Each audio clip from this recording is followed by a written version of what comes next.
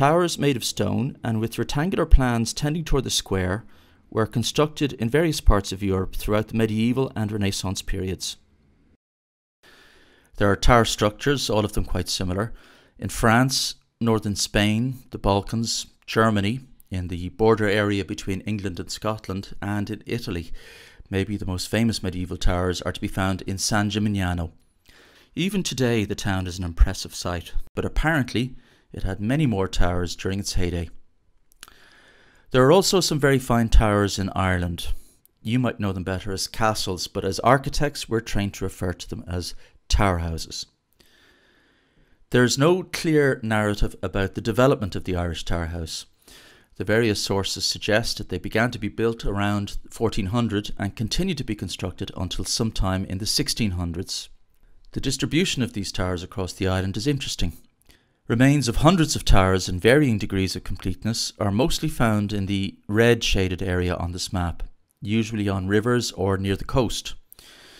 But outside this band, and especially to the extreme north, very few are found.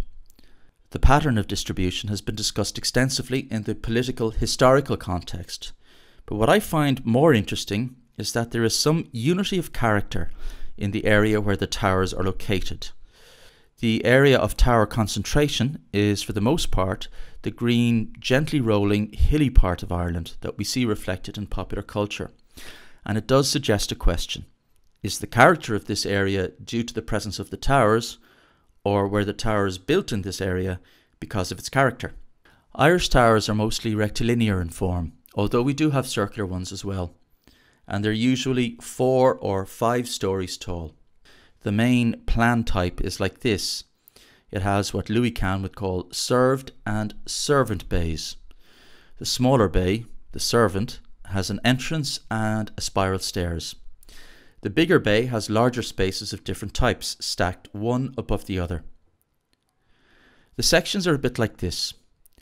Sometimes the building sits right on top of solid rock, like a raised outcrop. The walls are thick and made of stone, sometimes with a batter toward the bottom. There's always at least one vaulted stone floor, and it's been said that this is to guard against the spread of fire. The floors above the vault are made of timber, with very large beams supported on stone corbels. The roofs were made from timber as well. At the parapet level, there's a walkway which is guarded by what we call crenellations.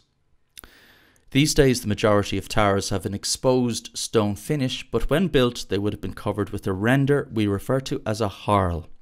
Here's a house that was recently reharled. There is a sense of the Irish tower almost growing out of the ground. The stereotomic arrangement of the stone at the base gives rise to a tectonic sensibility as you move toward the top. It's a very elegant idea, and one of the reasons tower houses are so architecturally pleasing. Clearly these buildings had defensive characteristics, but for me the defensive details pale in significance in comparison to their aesthetic qualities.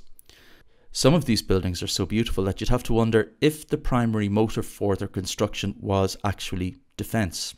It's hard to find a tower house that doesn't make a positive contribution to its setting, no matter how beautiful that setting might be. Most Irish tower houses are disused, which seems a pity. They look beautiful from a distance, but when you come across a disused one, they feel a little bit more forbidding up close, so the enjoyment of them can be limited.